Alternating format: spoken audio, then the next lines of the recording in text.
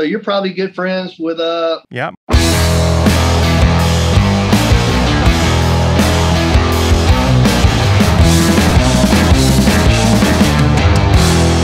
Welcome back to the Side-by-Side Guys Offroad Podcast. I'm Big Z, and today we are joined by some special guests from down south. You've all kind of hit us up to keep integrating more East Coast and down south brands and identities, and we're doing that today, bringing on board a well-established, well-known brand. When we talk about mudding, it's kind of synonymous with that mudding scene, and today we are joined by some special guests. We are honored to have Scott and Rachel Smith from HighLifter down in Louisiana. How are you guys doing?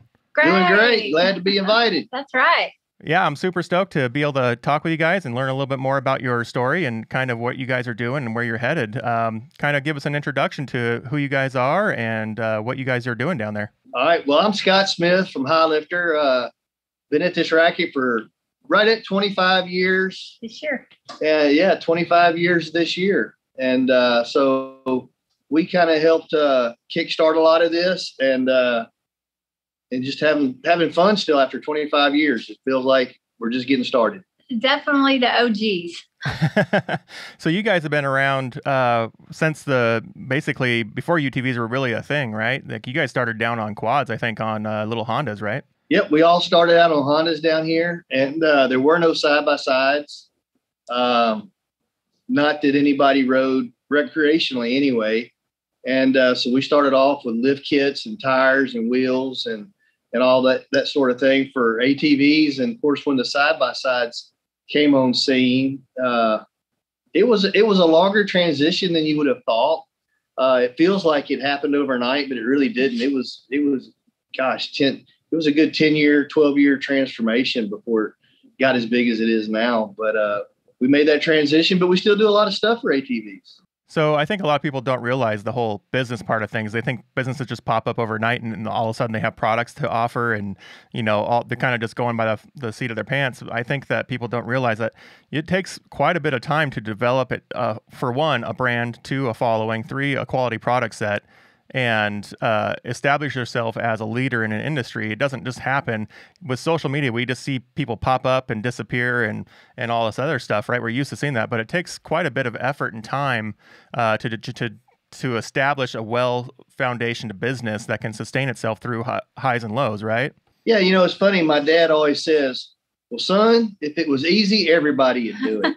And so, and that's true because making cool stuff is literally the easiest thing we do. There's so many people that can make cool stuff. I mean, I love getting online and you see smaller shops or backyard mechanics and they're coming up, with stuff that is like amazing. Works of art. Yeah. Works of art that Right. are so impressive. And, that part is, of course, that's the part I love and was so much fun. But the deal is, to transition that into a business with a customer base and all the things that you have to do, that's the hard part. And I'm telling you what, it is hard.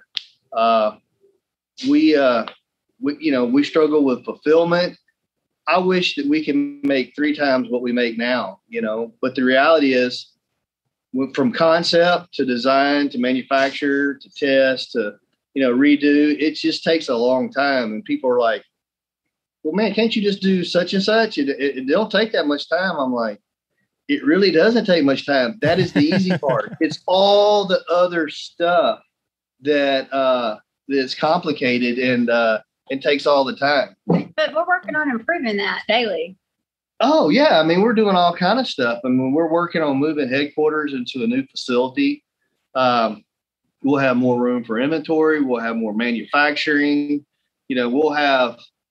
We'll just have so much more capacity. Right, you're scaling up the business, right? Every season of the business has a scale effect, and you're at that point where it's physical now. You got to actually outgrow those walls and move into a place that enables you to do more. Yeah, so we needed to be scaled up about 18 months ago. And matter of fact, we bought a building 18 months ago, and we were getting ready to move in it. And then, of course, COVID hit and everything got put on hold. And then, of course, it's not a fast transition to go from one massive facility to another, for sure. No, it is very, very time consuming and expensive and all those other things. that you really got to do it right when you're talking about moving headquarters. So let's talk a little bit about where you came from, right? Like this started with, I believe you and your dad, right? It originally started, my dad, he had a Honda 400, right?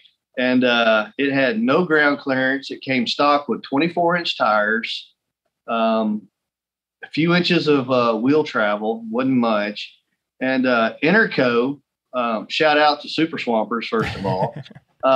They came out with a 26-inch Super Swamper, and it was the tire of tires. If you like mud riding, you had to have this tire. So the Honda, there's no way you could put this tire on a Honda. So my dad's like, can you do a lift kit? And I was a shade tree mechanic, you know, and I was like, well, absolutely. So I welded one on, and he put those tires on, and everybody saw it where we ride, and they're like, man, that's cool. You know, I don't want to weld it on. So we played around with a bolt-on kit and finally got it. And then the next year was really interesting. We went from me making it to subcontracting it out to me making it, and a lot of struggles back then getting that figured out. But the original HighLifter shop, listen to what I'm telling you, all right? 7 feet wide, 12 feet long. That's my podcast studio. Yeah. So like, and it was before UTV. So whenever I would work on a four wheeler, I would pull the front half in and work on it. Then I would turn it around and put the back in and work on it. That's when it's cold. When it wasn't cold, you just had to work out under an awning, you know? Right. So HighLifter truly had the most humble beginnings that a company could ever have. And, you know, I would challenge anybody to have a smaller shop than 7 by 12. It wasn't even called HighLifter at that point, right? That was still just kind of a by the evening type thing. That was Scott and Dad. Yeah. Scott and Dad mechanics.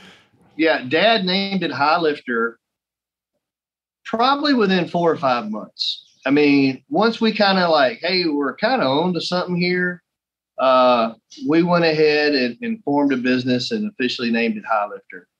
And by that time, I'm sure you had lots of local support starting to build around the idea that you were making these products. Fun story is he started selling these brackets in the Thrifty Nickel. Yeah, like the Penny Saver, 13 nickel, stuff like that. And, gotcha. And so how did that work out? Did that turn into sales for you, or was that more of like just a localized growth thing, and then you had to grow out of it? No, it was just an interim test, you know. So every week I'd place my 15 ads in the various regions in the South you see what we did. And, you know, our real big break was Dirt Wheels magazine. You know, Dirt Wheels, you know, particularly at the time, was like the Bible of ATV. Right. You know, they've been around. Anybody that was anything to do with ATV read this thing cover to cover, word for word. I gave them a call one day, just sitting at my desk. At the time, I was a general contractor. And I was like, I'm going to call them. So I called them, got the editor on the phone, Dennis Ketchup Cox, and got it and told him about what I had. He said, well, that sounds really interesting, Scott. He said, send me one. I said, absolutely not. not a chance in heck. So I said, you got to come here. So we worked it out. He got on a plane, flew to Louisiana. We took him on a weekend of riding, and he wrote a phenomenal article about this lift kit that is now available for an ATV that nobody really even knew what the heck it was, you know. And he gave us a cover photograph, a 5 or 6 page spread. Wow. And that's when the phone started ringing. Right. And that was the real takeoff. Been ringing ever since. Yeah, been ringing ever since. You know, when you talk about starting off with that initial product, what took you from having that one product that was starting to push, you know, you forward to then having to realize you have other products to make as well? Well, originally, you know, interestingly enough, the very first product we had was a 2-inch lift kit for, I actually think it was 1.5 inches back then, maybe. It was either 1.5 inches or 2 inches. A front lift for a Honda 400. That was our entire product offering. And then we added the Honda 300 front lift kit and a Big Bear front lift kit. All those were solid rear axles. So at first we didn't even make a lift for that, for the rear, because you weren't getting ground clearance, but pretty soon everybody wanted their bike to sit level and they wanted that tire fender clearance. So we did the back lift kit. And now we have so many SKUs, you can't count them all. Yeah, nobody has more lift kit SKUs than us. The interesting thing that I found is that, people think that just putting a lift kit on a car solves all your problems, that you instantly have all the clearance you need. You instantly have, you're not going to run into things and break things. But ultimately, in the end, it's just going to make you want to build more things and hit things harder and go faster. And so I'm sure that as you started bolting these things on, right, you're going to start seeing, more issues pop up and more weak points discovered and more needs to fulfill. Like, what is that process for you guys when you go to say, okay, now we've elevated this product to this level. Now we have, a whole 100 different avenues we can go with it. Where do you start picking your battles, and how do you start picking new products to build for that product set? Well, it starts with we're run and led by enthusiasts. Me and some of the other guys here at the shop, and my wife Rachel. She's an enthusiast. So what it does, the way it's done is, what do we need when we're out riding? What would make this more fun? What would make it more reliable? What would make it perform better? And that's where most of our ideas are driven off of, is solving problems that we experience, because we go and do it, We live it daily. We're not just in here working, we're out there riding too. Yeah. So I think that has a lot of benefit for us, is that we just love it so much. And I think that the southern community of off-road riders has a uniquely formed passion around off-roading that different segments of the country don't have. And I think that people down there, they actually live and breathe, getting out and mudding, or on the weekend going to the water hole, or going, to these places where people can gather and have a community experience, right? And so a lot of camaraderie. Yeah. Yeah, absolutely. A lot of camaraderie. So I know you guys have been around the country a lot, right? Doing a lot of different events and things like that. How would you compare the southern mudding scene to like the western desert scene, or the duners, or the northeastern trail guys? Like, how does that become unique for you guys? I'm not really sure that it is unique. In my opinion, everywhere that we go and we ride, we kind of run into the same thing. We make friends on the trail. All of our friends out west, all the way up to New Hampshire, we've all met on the trail out doing the same thing. So really, to me, whether I'm riding in the mud, a trail, sand, or rock, it's kind of just the same camaraderie of like the off-road family. And that's how I've met some of my best friends, is out west, up north, out east, in the south. I kind of think it's the same everywhere. What about you? Yeah, it's interesting. You were talking about we get to get out other parts of the country. So just a couple of weeks ago, right before Snowmageddon, I was out in Glamis testing a bunch of new out west stuff that we're developing. And, so what we do in the South is we ride for a little while, stop at a mud hole, have a cold drink, and shoot the crap. Right. So go to Glamis, and so we dune for a little while. We pull up on top of a dune. We sit around, talk. Then we cruise over to Swing Set, right? Where there's about 800 people out there just having a good time. And that's comparable to, us being like in a sand pit or something. So it's funny that there are so many similarities. There are some differences in personalities. The South is truly unique just in the way people are down south. Right. Yeah, when you say yes, ma'am, or no, sir, to someone out west, they kind of look at you like you're insulting them. And down here, it's a respect thing. Right. Yeah, it's, so there's some differences there, but it's really interesting that people just love that getting together. So you mentioned a little bit about getting out west and all that. You're developing a new product line, but let's first talk a little bit about what the majority of your product line looks like, right? So you have lift kits, you have A-arms, you have trailing arms, you've got all sorts of different suspension components.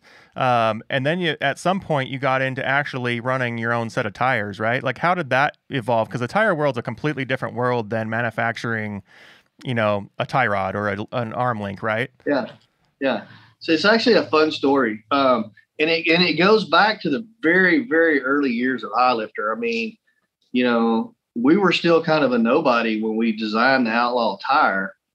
Actually, my dad designed the very first Outlaw tire at the kitchen table, cutting out patterns and pasting them together on bigger sheets. I mean, it was the lowest tech thing that you could possibly have. A true paper napkin story, yeah? It's a true paper napkin story. And so my granddad owned a tire company in Monroe, Louisiana. He owned a tire distributorship. And through that tire distributorship, which was then taken over by my uncle, they made really, really good friends with Gateway Tire. Gotcha. Out of North Mississippi. And so because of that relationship, we called them and said, hey, y'all are this massive tire company, because Gateway, the buckshot mutter. Everybody in mud knows what the buckshot mutter is. This is Gateway's roots. So we talked to them. We said, hey, do you want to do a tire together? And they're like, sounds great to us. We love doing stuff. Right. And so what we did is we went in together on the molds and engineering and cost. And we weren't able to do it by ourselves. We were too small and didn't have a pot to piss in or a window to throw it out. So just so people understand, making a tire is such an involved process, and the molds that are required to do that process are insanely expensive. Is there it's not a cheap process to say, oh, we're going to make one mold. Like, that's a lot of money. Yeah. And to make it worse is the original Outlaws, and still a lot of the Outlaws to this day, they actually require sand molds. Oh, because they're so big? No, because of the tread profiles. Gotcha. You can't machine a tread profile with the unique shaping that the Outlaw has, where most tires are just put in on a CNC, and they cut the mold out. Well, these literally have to be sand cast molds. Wow. It's like really old school. There's not even a whole lot of companies still doing that. Right. Especially in the United States. Yeah. And so anyway, we partnered up with Gateway, and we partnered with them for, gosh, I don't remember how many years it was. We eventually bought our half out from Gateway. Oh, wow. And stay very close with them to this day. That's a phenomenal company, and that treated us with dignity and respect. Given how big they were, it was really refreshing to work with a company that had heart and soul like that. So I still to this day give them major props for helping HighLifter become what it's become today. Speaking of working with big companies, at some point you transitioned from being HighLifter to being synonymous with Polaris Off-Road. Kind of like, how did that happen, and what does that mean for you guys today? I can tell you, Polaris is like Gateway. Our experiences with everybody from the top to the bottom it's like we're all family. They're part of our family. Yeah, it's almost like we work at the same company, helping each other out.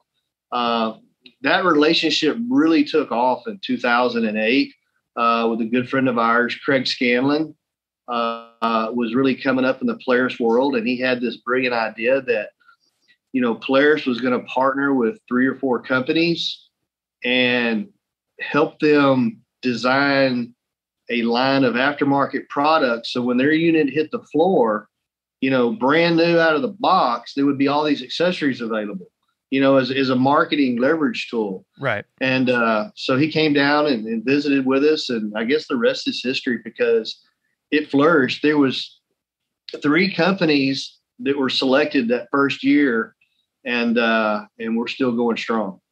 So what is that? How does that change your product development scheme? Like, is it now that you're tied in with a big company like that you're kind of focused on what they're focused on, or does it give you just more freedom because you have more ability to invest resources into that development? Interestingly enough, we really focus on the aftermarket, and they really focus on direct to consumer. And so,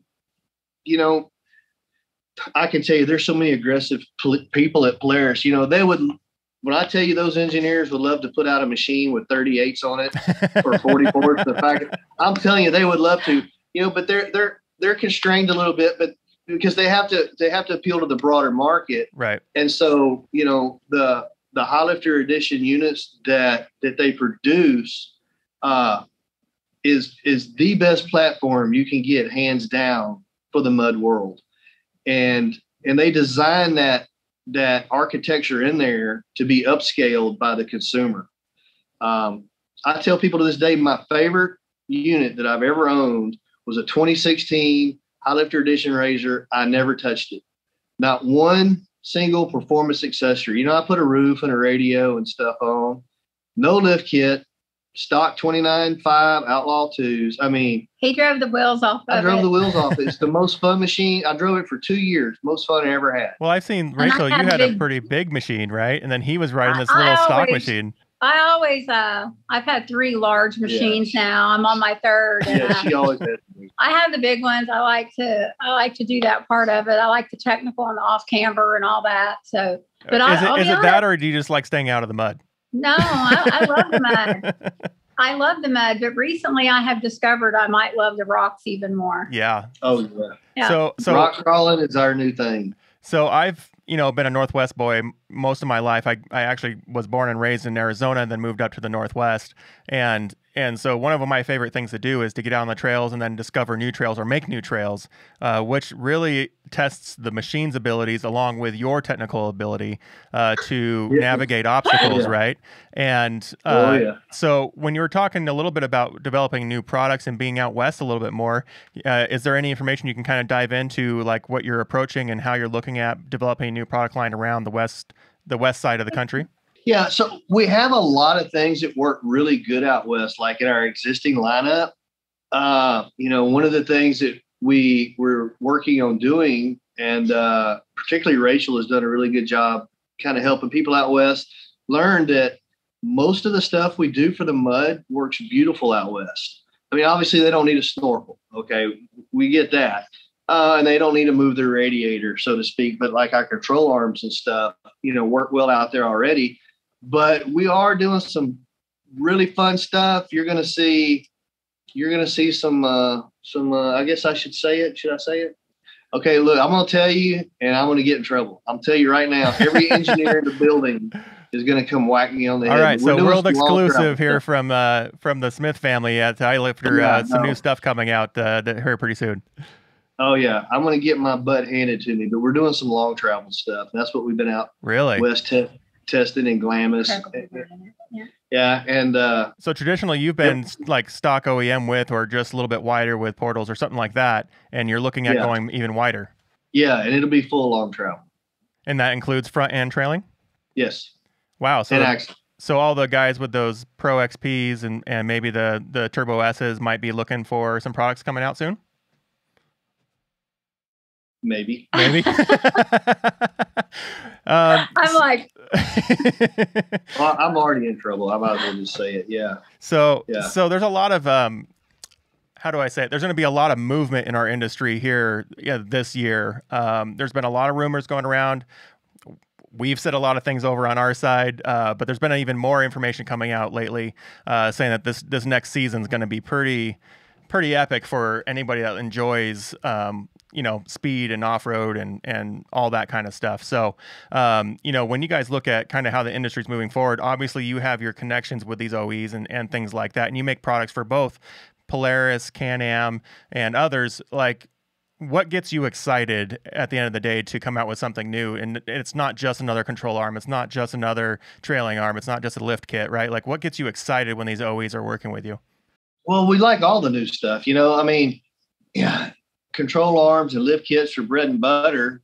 And we always want to be up to date on that stuff. I mean, the fun is in the cutting edge stuff that nobody has done before. And you're working on figuring it out and making it do things that it just wasn't supposed to do. And back to what Scott said earlier, he is famous for being out west riding or up north or wherever he's at, especially out west. And he's like, whoa, wait a minute. This would work better. So he brings it back to the team here and R&D and the engineers and says, this is what I experienced. And then that new product, kind of prototype goes into place because Scott figured something out, or, someone did out there. Or Jesse. Or some of the people we have helping, like Blake, that's what I think you get the biggest kick out of, is when he gets out there and he says, whoa, I've been with him so many times. And he's like, I'm going to do this and arch this or do this. And he does it. And it's like, it's a hit. And I'm just like, whoa. So, well, the best way to develop new products is to go out and experience, right? And that's where a lot of companies, fail to grow, is that they get so involved in the logistics of business and in the logistics of being a big brand or a big company, that they forget how they actually revolutionized their thing, right? Like how they came in and were able to develop something new and better. It's usually tied to them being outside, right? And so that's, I would assume, is a core component of your business model. It is. Yeah. And I will say right now, this is a great time to interject this, that when I tell you it's a team effort at HighLifter, I try not to use the word I, because I'm telling you, we have engineers and fabricators and that are just second to none. And a lot of the stuff we come up with is their original, because they're enthusiasts too, and we all feed off each other, play off each other, challenge each other. So, and sometimes it's parts for fun. Recently, I have the big Pro XP jacked up, and recently Jesse here in the shop, he made me it's a spring-loaded. I couldn't reach the top of my ice chest. Couldn't climb up there. So he made me a spring-loaded ladder that I can climb up in there now and get in it, and it just goes back up on its own. Oh, that's awesome. Really cool. Is that the Pro XP that premiered at the dealer show? Yes. Yeah. Yes. Nice. Yeah. But as far as the ones here, I mean, I tell you, it's in the shop. It's Jesse and Ricky, and we got a new worm we're training up, Squiggles, and in engineering, it's my brother leads the team, Brian and Charles Singleton, and then we've got engineers. We've got Joe and Corey and Justin and Savannah's a draftsman. So we got a really nice team, and I'm telling you what, every one of them deserves equal credit for what we get done, because it takes us all. I think every single employee at HighLifter is like that. Oh, gosh, we have the best team that's possibly imaginable. And it sounds like you guys, being partly a Southern-based business, but also just the way that things have built, it sounds like you're a real family-based business where it's your family's really tied in, and then those that work with you are really becoming close and part of the family, right? Like it's becoming a cohesive unit versus just a workplace. Most definitely. I think everybody here will tell you that. It's a family environment. So when you're talking about some of these, developing and engineering and going into these new products, one of the most complicated products I can think of that you even offer is probably like the portal systems, right? Like there's very few manufacturers out there that are in the UTV market saying, hey, here's a portal kit for your car. Mm-hmm. Like how did you guys approach even making a portal, and where are you at today with your technology with the new products that you came out with this last year? Well, the portals with us go back all the way to 2000, I believe 14. Our involvement in the whole portal program and what that was about. And we had some really challenging experiences early on. And there came a time where we just kind of took a step back from portals.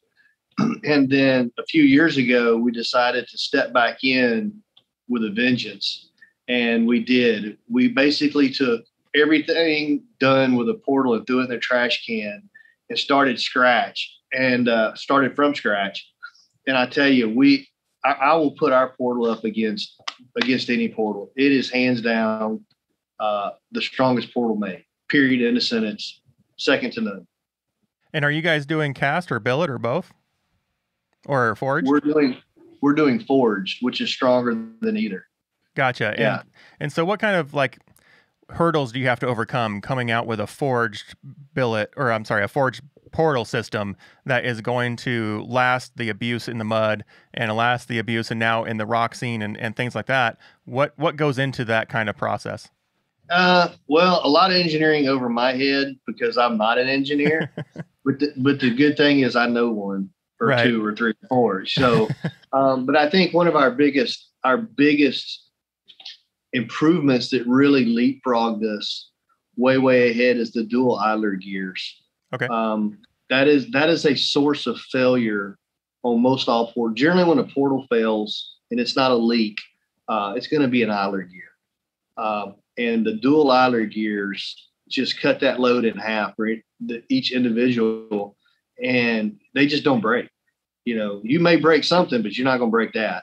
And we've rolled it out into our 4-inch line, our 6-inch line, and any line that may come in the future will all be dual idlers. The one caveat is we are going to continue selling the original redesigned portal in a 4-inch, just because it's quite a bit less expensive and it's a good entry portal. Gotcha. For the price point. Yeah. So you're saying this new generation is kind of the middle to high tier portal, and you'll keep that other one around to have an option for the guy that doesn't want to spend that much money up front. Yeah. Particularly for ATVs, they're not running high horsepower, stuff like that. And it's just a good one there. So we have a lot of ATV backing plates, fitments that'll be coming out in the next 6 months. So we've been really weak in that area. So, that's something that we want to focus on and try to get done. So when we're talking about a high quality dual idler portaler, does that equate out to a general purpose portal, or is that mostly specific for mud? Because if you think about a mud rider, right, they're going for really hard, torquey environments for short amount of times. Whereas someone out west, or northwest, like I am, right, we're doing more of we're driving half an hour and then we're off-roading for, an hour, and then we're going another hour out further, and then we're having to go all the way back to the truck for another 2-hour span. Do portals make sense in that kind of environment, or is it more geared towards the lower temperature scenarios where you're not running that hard, that fast for that long? It's both. It really, it all gets down to, if you've got to drive an hour to the next off-roading area, it depends on how abusive that off-road area is. I mean, if it justifies the slower speeds, particularly at rock crawling, that's where portals are going to take over in the next 5 years. I mean, they're already out there. You're going to see them, and rock crawling. Anybody that's got experience rock crawling knows how much stuff you tear up. Right. And so the portals will prevent a lot of those damages. And then, of course, it'll get you places where you couldn't go before. So you'll probably break some new shit. So the rocks are definitely less forgiving than the dirt or sand or mud, right? Yeah.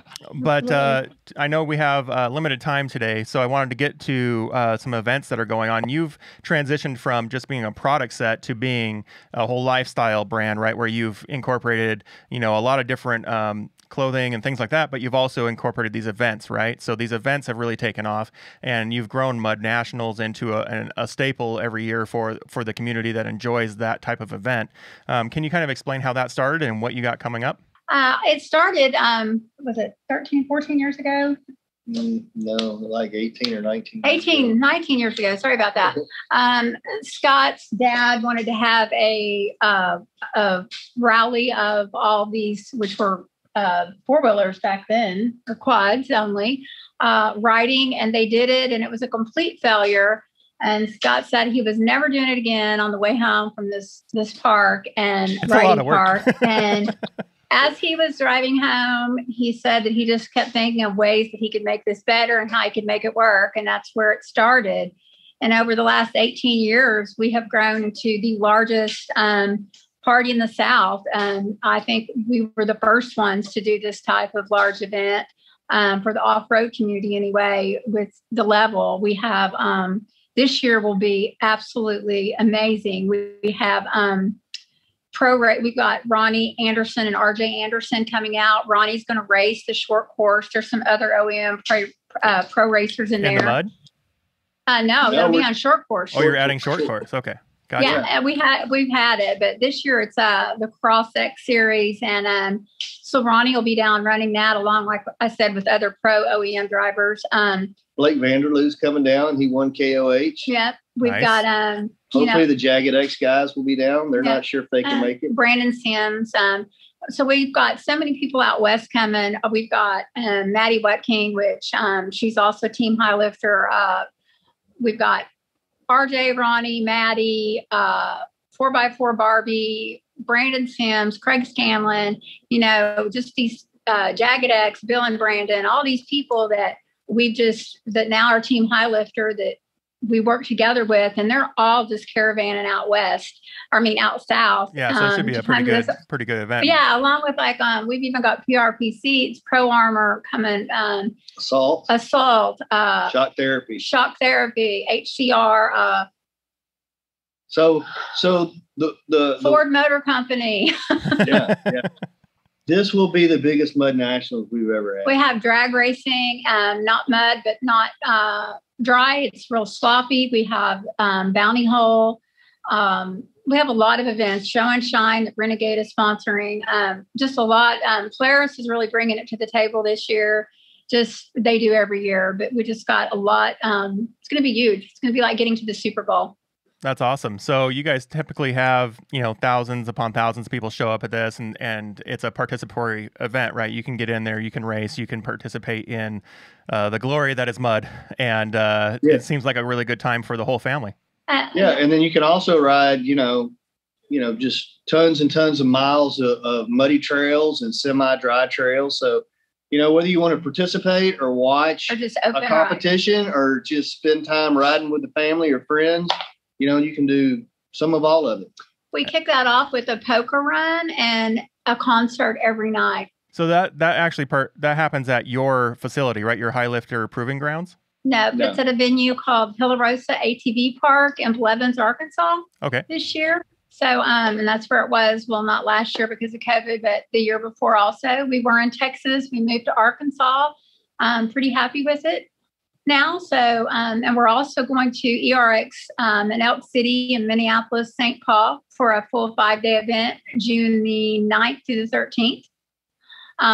So that's going to be really fun and different.